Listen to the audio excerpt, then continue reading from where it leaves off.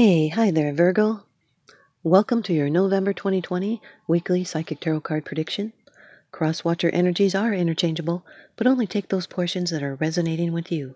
These are general, not personal readings.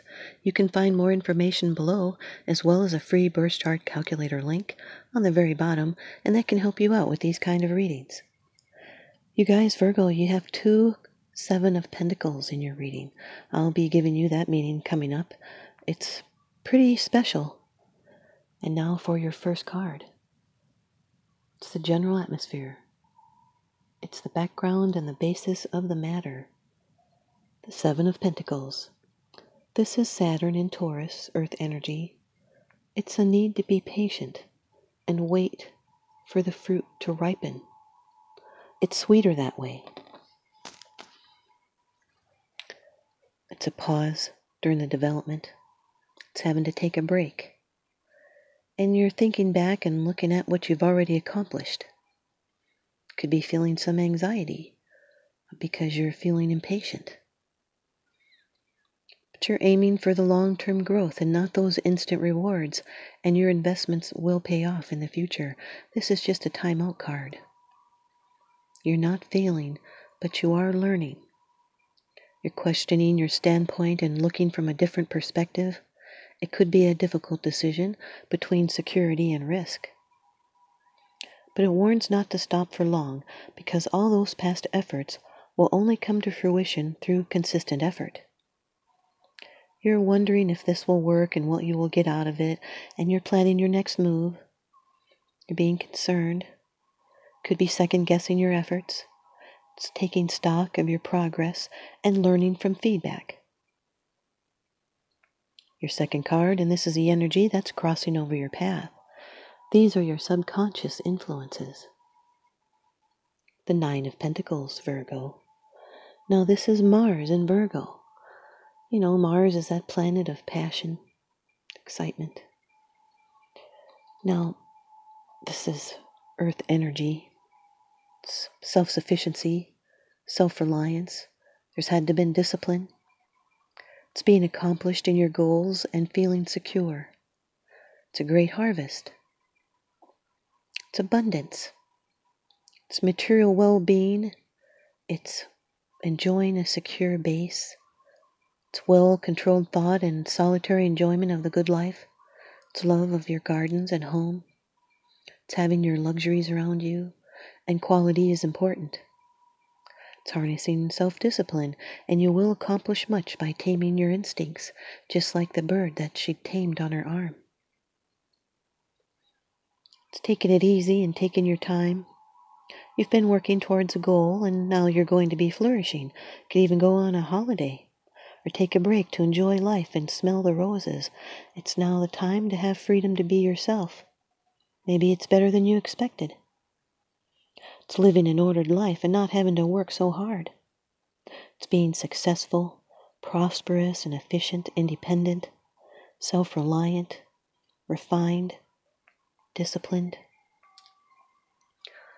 The Seven of Pentacles with the Nine of Pentacles is an increase in finances. This is a well-earned breakthrough. Your third card. This is how it affects you. These are the external influences that you're consciously aware of. Number 4 of the Major Arcana in the Rider-Waite deck, the Emperor. This can be an Aries, can also be in your chart or someone else's that you're dealing with, but this is in the position of your attitude. So this would be you being in control, using authority, your willpower. This is leadership and mental activity and domination, authority. It's order and structure and stability. It's exercising power wisely with structure and control. This is love through healthy boundaries. It's power and protection and realization. This is a great person. This is a beneficent ruler. It's a protective male force like a father. This can be a father figure. This is a solid leader. They're a natural-born leader, and they have the right to rule. So look for issues related to authority. It's realizing your goals or reaching out to begin, and you may be required to take charge.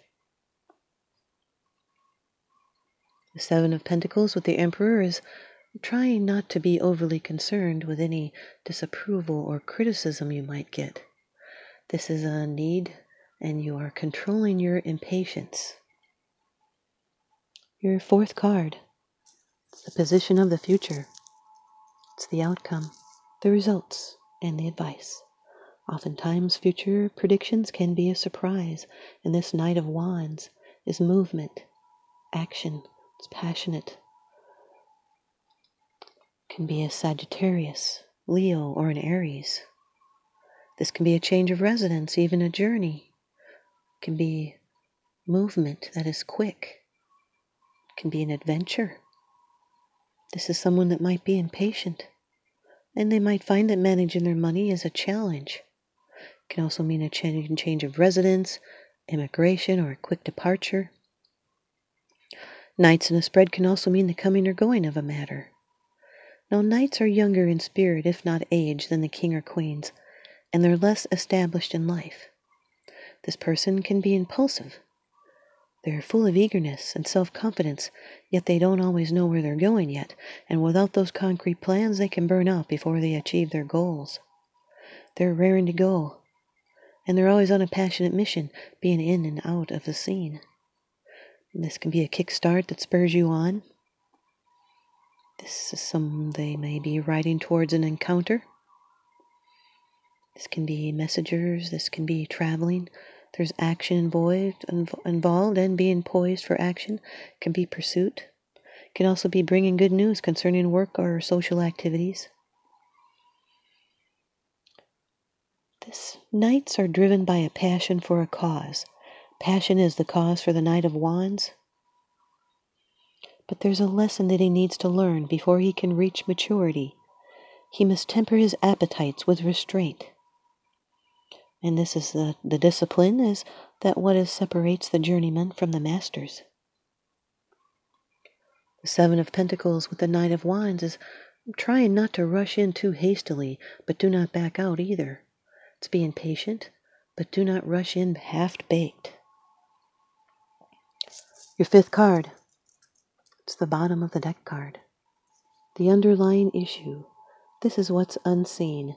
It's unseen, it's because it's something that you're not sharing with others, yet you are consciously aware of this.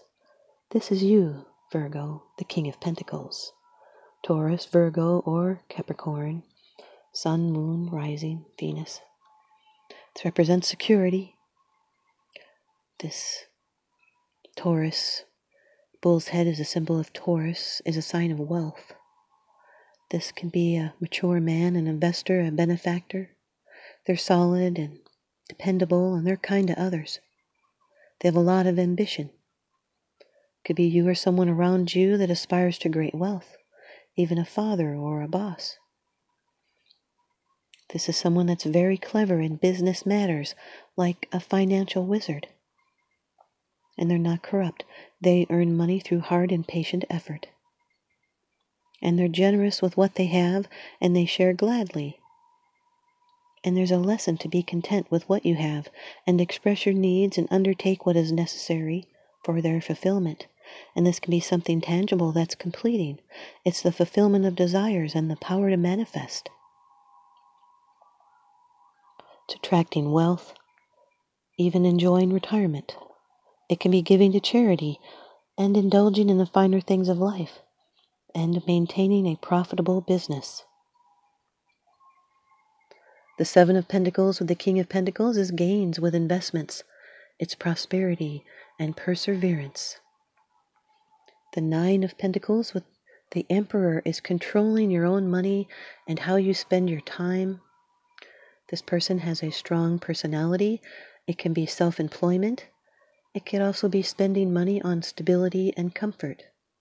The Nine of Pentacles with the Knight of Wands is an exciting lifestyle change.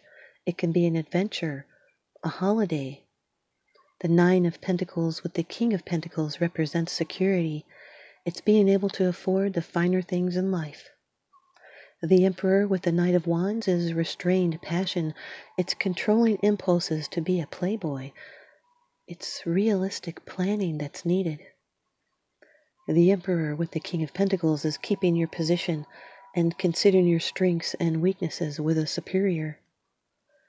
The Knight of Wands with the King of Pentacles can represent a house move. It's following your passion. This can be a finance man. They can help you usher in success. It's related to stability and money. And do not give in to anxiety if you're not where you want to be. Here's your ViceVersa Tarot card from the deck by Lunaea Weatherstone. This is your second Seven of Pentacles. And that's 2 sevens, which represent news. And the 2 7 of Pentacles is a test of your patience.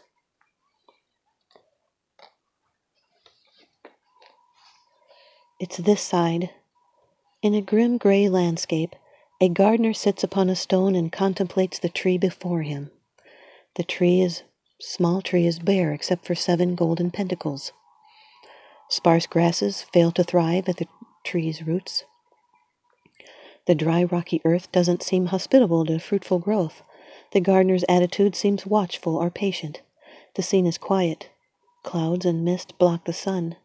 When you get this side in a reading, you may be waiting for results from an endeavor or hoping a situation will begin to thrive soon.